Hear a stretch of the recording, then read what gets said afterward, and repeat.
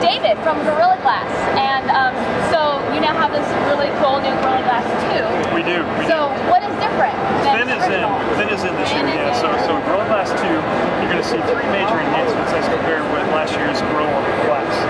Okay, and the first of which is we've got a new glass that is able to basically enable devices to go up to 20% thinner.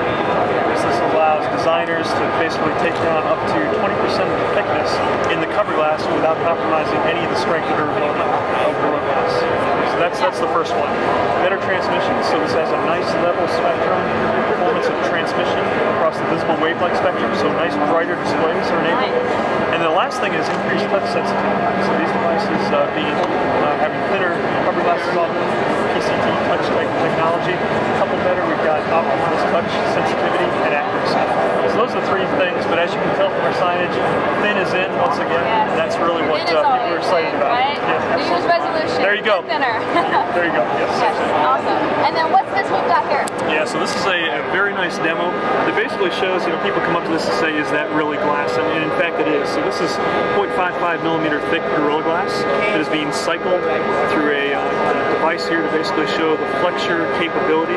And again, just another testament to the strength and durability and toughness of this new glass that we have.